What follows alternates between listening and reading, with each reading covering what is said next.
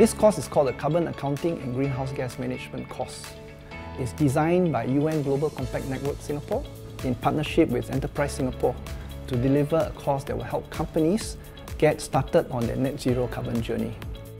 This course is important because not only do they get to learn simple tools to help them to measure their carbon footprint, but this also provides a good platform for them to learn from fellow sustainability professionals who are sector experts in their field.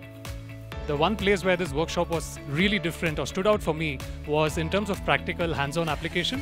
So we really worked on Excel and the real models that companies use in their decarbonization journey.